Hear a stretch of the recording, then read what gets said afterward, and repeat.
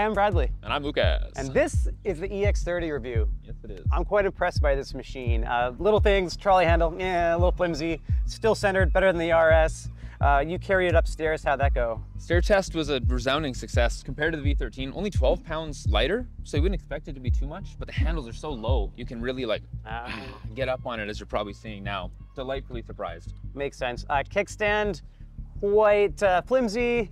You have to be on perfectly level ground. I also saw Sean in New York was clipping the kickstand going downstairs. Oh. We love riding downstairs. That sounds dangerous and sketchy though. Yeah. So I think you should probably do it. I should? Yeah. All right.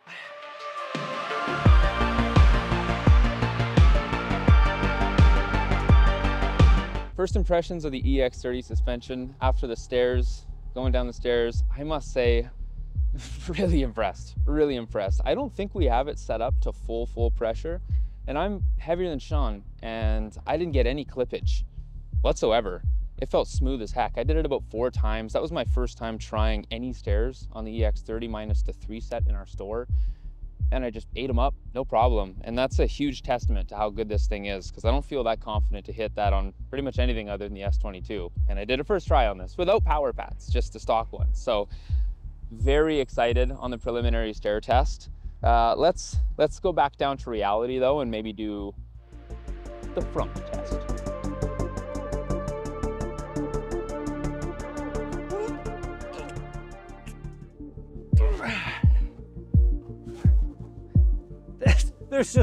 There's just no way. Nope. I don't even think repositioning this. It's getting better.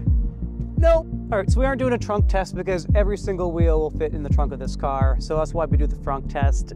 So far, the only thing that's been able to fit in this, like the biggest wheel I can think of, would be the InMotion V12. The EX30, no go. Yeah. Tra-la-la-la-la. Goose test for you and me. Goose test. With a car to help aid in visualization. Let's walk through it, shall we? So I'm riding along, going down a bike path. Not too close to the car, as you can see, but still away from traffic, as you should. I'm riding along, wheeling along, car door opens. Oh no, I'm going however fast I'm going. Better move over this way. Oh, now I'm in traffic. Better move over that way. Now you give the obligatory, how do you do? And that's the Goose test. We're gonna use this for every single one. We're not gonna keep the car there for our own well-being and the well-being of whatever vehicle we have this day. This day it's my girlfriend's Mitsubishi. Thank you, dear. And we're gonna move that out of the way, but just as this to help you visualize exactly what we're trying to do here. You can see there's a little bit of room on the side. That's with the car door fully open. It may or may not be in whatever situation, but as you know, if you're riding an EUC, your hands might be moving out as well. So that gives you room for your kind of body to move as well as your hands to move without clipping anything, as you should if you're riding safely in a bike lane or near cars where the door might open. So let's see what the EX30 can do on the Goose test and compare it to the V13 and everything else we test against. Okay, and go. Woo! Woo! All right. Okay. Woo! Woo! Okay. Yeah. Goose test, a resounding pass for the EX30. Thing's 100 pounds and handles like it weighs literally 50 pounds less than the V13. The speed wasn't a huge difference between the two as far as performance, but the feeling was immeasurable. We tried it on the V13 20 times more than I tried it right now, and I got a better speed right away. I think I got a better speed, right? Yeah. So 29 I got on the V13? Oh, shoot. Okay. Well, maybe we need to try it one more time. Okay. Order has been restored. I have beaten the V13. I wasn't aware when we were recording that last bit that I went slightly faster on the V13, so I had to go back because there's no way that the V13 is quicker on the Goose test than this. So with pride on the line, I now got 33 miles per hour, We point to it. We'll see what he decides to do in post-editing. It's faster. It's quicker to respond. It's quite nimble for how big this wheel is. I'm quite surprised. I'm not a Begode fanboy by any means, and I'm quickly learning to love this wheel. Let's see if that holds up while we go into the workshop and take this thing apart and look at the insides, which is often where Begode happens to fall short. Let's find out. All right, we're back here in the lab. Much better. The clothes? Yeah. Yeah, it doesn't feel right. Well, I feel more right standing next to you, so. Let's go over this beautiful machine. Let's be honest, not the most beautiful machine. Yeah. But it's the performance you're after if you're into this wheel. So this thing delivers an insane 4,000 watt motor. Oh. Albert, the nutcase, got up to 90 kilometers per hour on it. Just mind-blowing to me. 20 kilometers an hour to 90 kilometers an hour in under 200 meters. Yeah, that's insane. And there's never been an EUC with this motor in it, but with this much power in it before either. It even crushes the V13 in terms of power, mostly because the controller can deliver more power to the motor. I actually think the V13 motor is probably more powerful. Anyway, the suspension on this thing, it's a lot nicer than, say, the Master. It's less clunky. All Begode wheels. Yeah, all Begode wheels. I quite like it. The only issue is people were complaining that the kickstand can hit the bottom of stairs when you're going downstairs, especially if you're going down too slow. Where's the thing? Now, they do fix that by a little spacer here. We added this on here just to show you. But this spacer will just prevent you from traveling about that much. And that'll prevent the kickstand from hitting if you're going downstairs or curbs slowly or something like that. But honestly, it shouldn't be that much of a deal unless you're going slow. We have a PSI set to 2. Did you see that? Weird. Yeah, I saw it in my peripheral. I thought I saw it in the last one too, but no one else did. Weird, I don't know. 200 PSI is what we have it set to, but you can get up to 300. 200, I wasn't bottoming out. You said you were getting close. Well, you know, pre-clink. You're a heavier dude, and you have 100 PSI more to play with, so you're not going to bottom this thing out most likely in most cases. Yeah. And it's, like I said, it's not very clunky, so that's quite nice. The rim is significantly wider and stronger. Nice knowing you're going to be able to drop off curves and not probably have any issues with this rim. The lower center of gravity you also experience is nice. The pedals are quite low because this thing can clip, but that's okay. Lower pedals means more stability. I'll take it over having them too high because I hate wobbles. Master Pro, I'm just sitting too high. It doesn't feel right. This just feels a lot nicer. And the more stability, but not only that, is this thing is crazy agile. Yep. In a very stable way. I can maneuver and carve going quite quickly. And I quite like that about the EX30. Wait, actually, my favorite part of the wheel, I must say, is the low ride. The riding, yeah. The rideability is quite nice. Rideability is up there. Let's take off the hood. All right.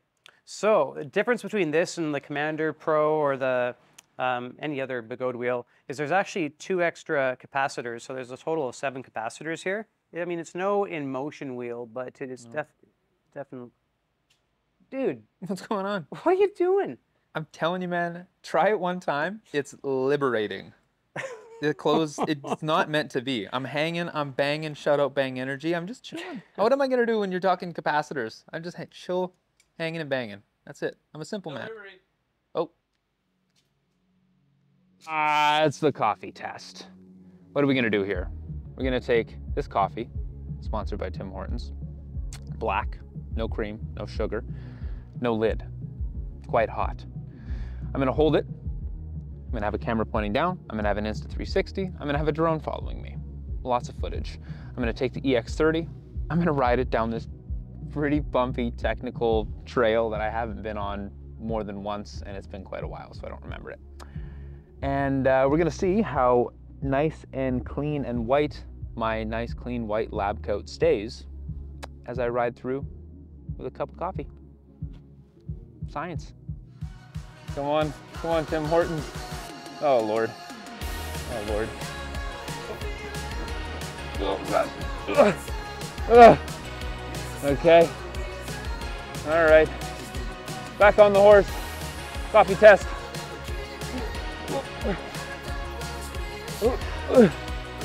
Oh. Okay. Ooh, a little coffee bonk. I'll skip that one. Oh, Lord.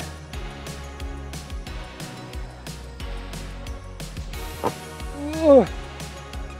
Oh yeah, coffee test. Coffee test. Let's go. Oh, oh, fuck. Hey. Oh. Woo. Felt the wind from that thing. Oh. Ooh. Yeah, let's go. I got it. My arm needs to be like suspension. Oh, this one's much worse. Ooh.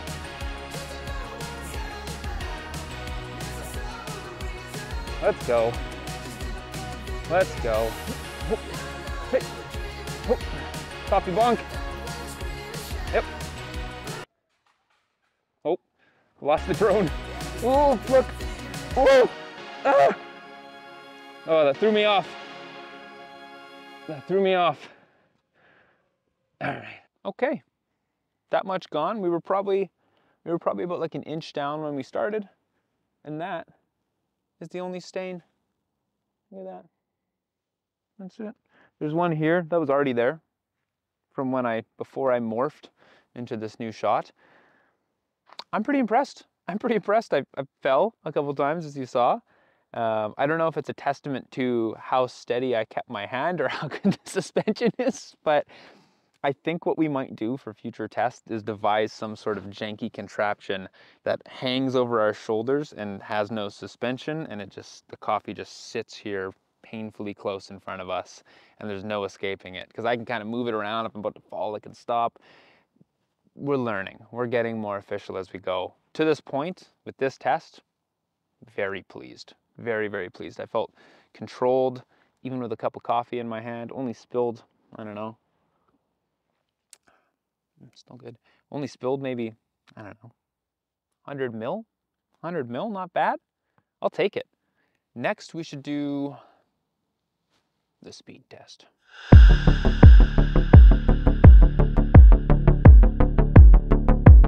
All right, we are here at the track in Richmond. We found our last test a little bit boring. It just like, it doesn't really work. One, you and I are not one to top the max speed. People are doing it already. The listed manufacturing speed is what we already know. Yep. So how does it perform on a track? Twists and turns and braking and acceleration. That's gonna give us a much better idea of the speed and just overall. Yeah, definitely. This is not just like a chill track either. There's 4 go-karts, so it's sharp. It's also abandoned, so it's quite in disrepair. It's bumpy. There's, you know, we got to really be with it. Also, kind of got the wrong helmet. So TSG Pass, it's a great helmet for city riding, slower speeds. It's not ready for racing. If you're going to be going faster than 50 kilometers an hour, you should probably get a DOT approved helmet. We're testing some ourselves in the coming weeks. We don't have them yet, so I feel a little dangerous riding this thing right now while we're racing. But yeah, well, luckily, keyword I'm, as in you. I did the stairs, you do the racing. You're the speed guy, I'm the send it guy. So I'm just gonna hold this flag and look cute at the finish line. And good luck, buddy. Good luck. Good luck. Mommy.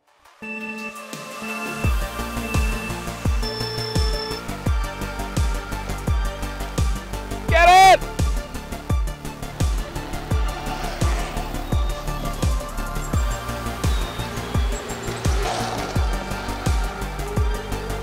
Need like a sexy flag girl pose for the finish.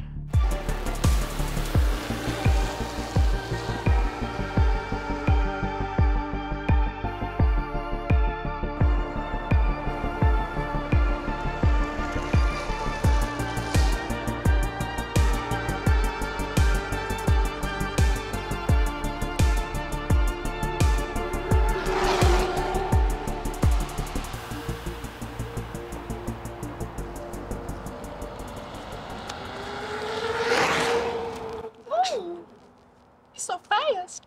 Okay, well, I learned something today there, Lucas. I'm not a racer.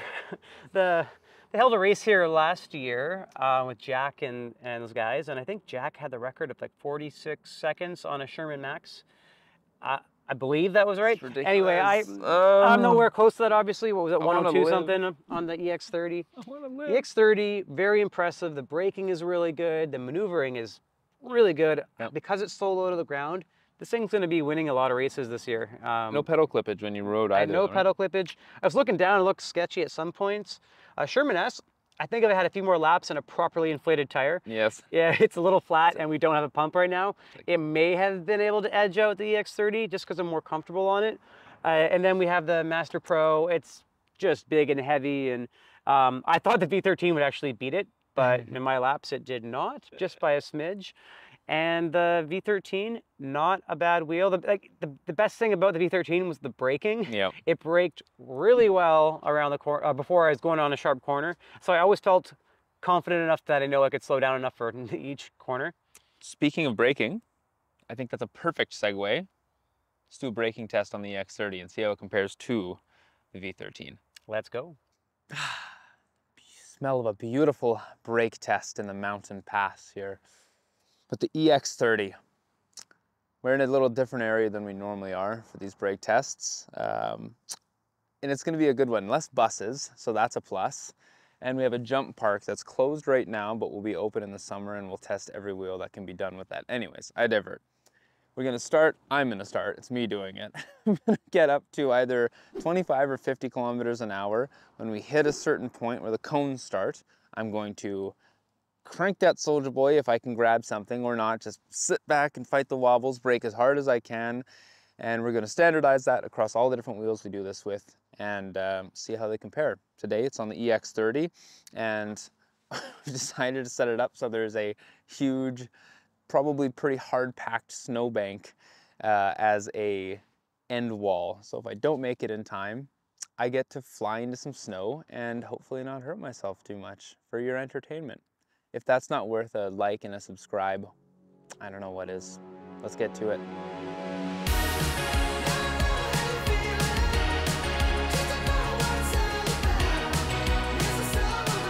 All right, that's my guess.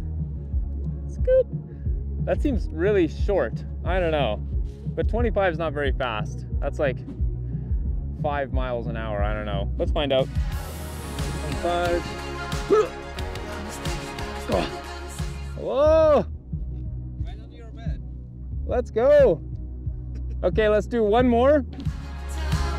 50.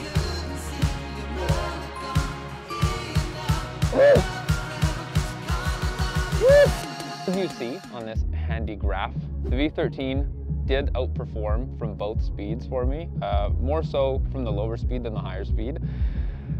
I'll say that I felt a lot more confident on the V13, and I think that's where a lot of the braking power came from because I had that handle right in front of me to just grab and crank on, where on this, it was too low, it didn't feel right. Even at the lower speed, it felt weird, and if you really wanted to get under it, you'd have to get this, and it's just, it felt weird. Maybe I'm just not good enough.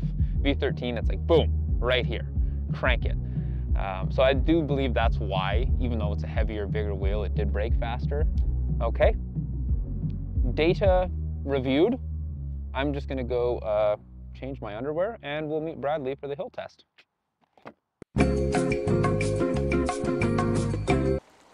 Wow, this EX30 just climbs so effortlessly. This 4,500 watt motor, you can just feel the endless power from a complete stop to going up a really steep hill, Chaussee Road.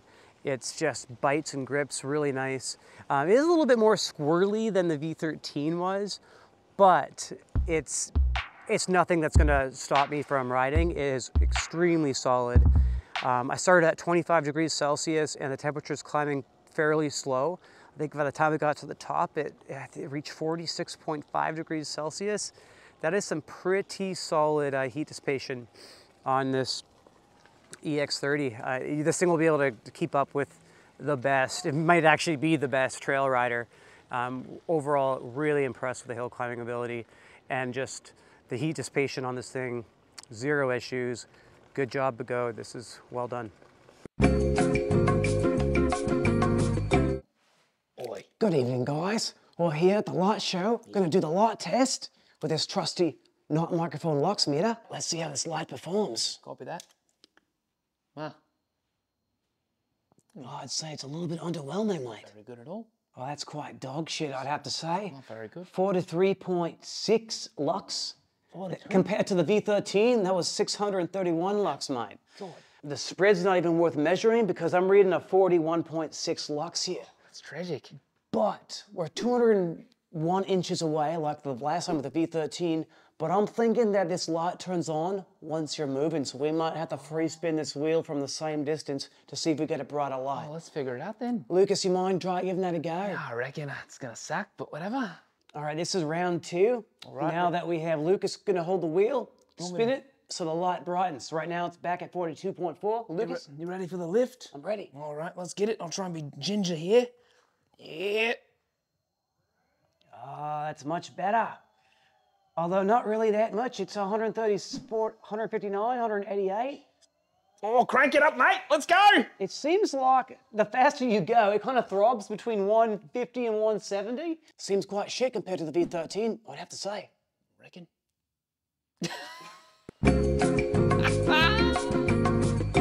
Well, I'm actually impressed. I'm almost speechless. Like, let's talk about the range test first. Okay. Man, I gotta say, this thing, I thought the beeper was broken because I could not get it to beep. At 30% battery, I could still go 70 kilometers per hour. At 20%, I could still go 60 kilometers an hour plus. I wasn't willing to take it faster than that.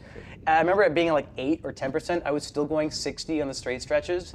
And at 3%, I finally got beeps going up a hill at 55 kilometers an hour. And this is the scariest range test I've done because I don't like pushing any wheel past, heck, 40 kilometers an hour.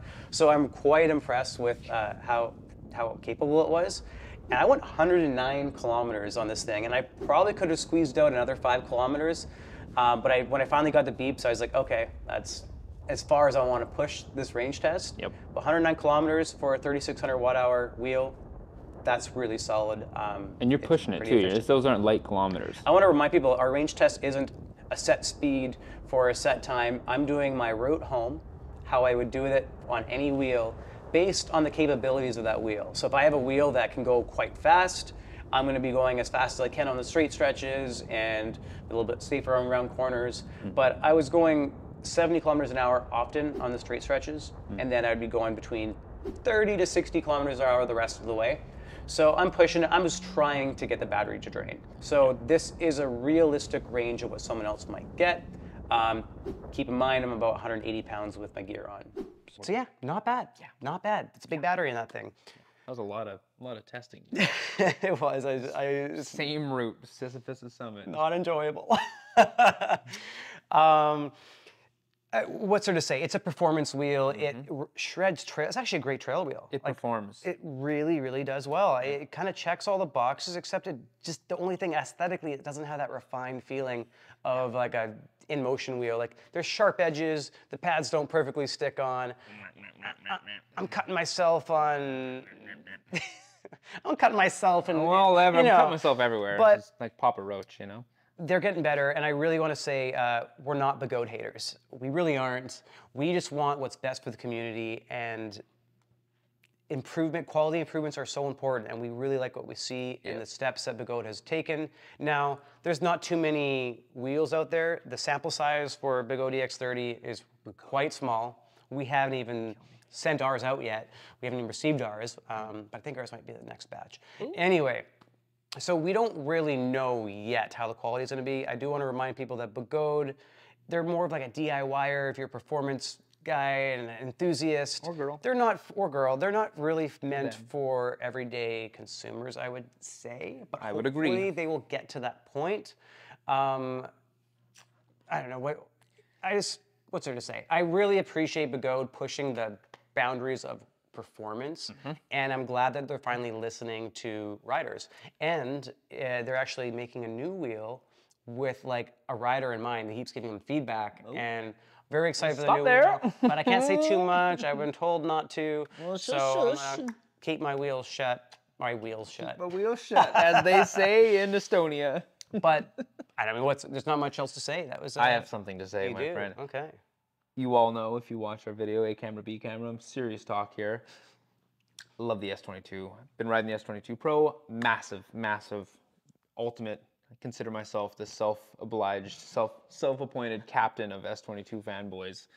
And this thing's growing on me aggressively. Like if you're someone who loves that wheel like I do, and it's just nothing compares, this thing is, it's really close. It's scary close. I've always said like, oh, I hold no allegiance to it, but as I saw myself, the first time we went down the stairs and first time I accelerated, braked aggressively, I was like, oh damn. First time I rode it, there was no, I didn't have to climatize to it. It's just, and it's agile. It behaves like a 70-pound wheel. It handles kind of like a Sherman. You know, I want to try it with power pads. We try and do these tests stock because we don't want to assume that people are going to get aftermarket pads. Sometimes you'll see a video with us, but most of the time we do it. I really want to try it with some aftermarket pads.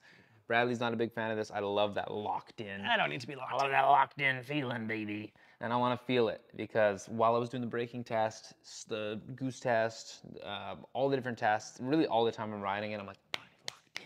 Yeah, so that's an easy fix. That's a very easy fix. Lock it in, Joanne. Just put on aftermarket pads, put on your favorite ones. That's it. We sell Grizzles now. Yeah, B camera. And one other thing I want to mention before we wrap this up is there was no climatization period for this thing. Just I got on, unlike the V13 that took a lot of practice to get used to it and to like it, I liked it right away. So good job, Begode. A camera, B camera. Dean was gonna hate us. Nope, I'm just getting slapped down. Nope, nope. Anyways, like, comment, and subscribe. Yes. What do you think about the EX30? Are we becoming Begode fanboys? I certainly don't feel like it. The Begode fanboys.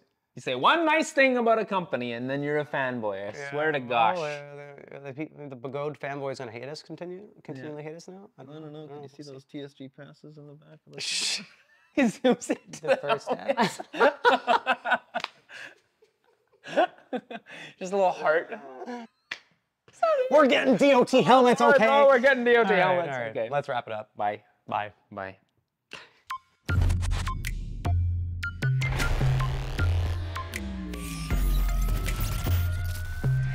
And tra-la-la-la-la-la-la-la. Goosey, goosey, goosey, goose, goose test. Doing the goose test. Hope I don't fail and crash and hit the ground. Yeah, yeah, yeah, yeah, yeah. Tra-la-la-la-la. Goose, goose, goose test for you and me. A goose test, what do you see?